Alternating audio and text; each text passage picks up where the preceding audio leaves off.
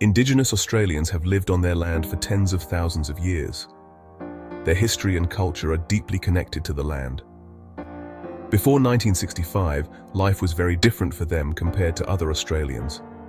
They faced many challenges and injustices.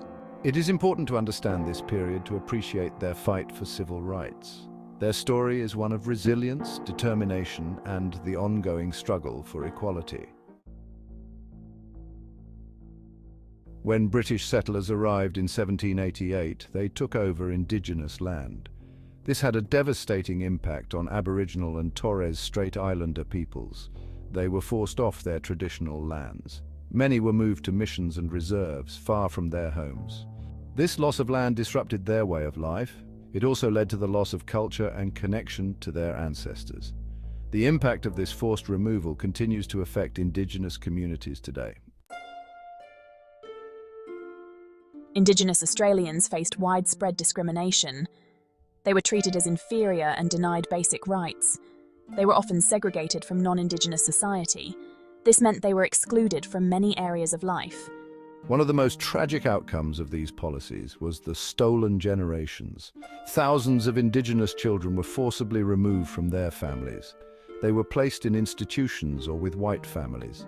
This caused immense suffering and intergenerational trauma. Section 4. The fight begins. Early activism. Despite these challenges, Indigenous Australians never stopped fighting for their rights. From the early days of colonisation, they resisted dispossession and injustice. They challenged discriminatory laws and policies. They formed organizations to advocate for their rights. These early activists paved the way for the civil rights movement that gained momentum in the decades to come. They showed incredible courage and determination in the face of adversity. Section 5. Raising Voices. The 1938 Day of Mourning. The Day of Mourning on January 26, 1938, was a pivotal moment in this struggle. It marked 150 years since British arrival.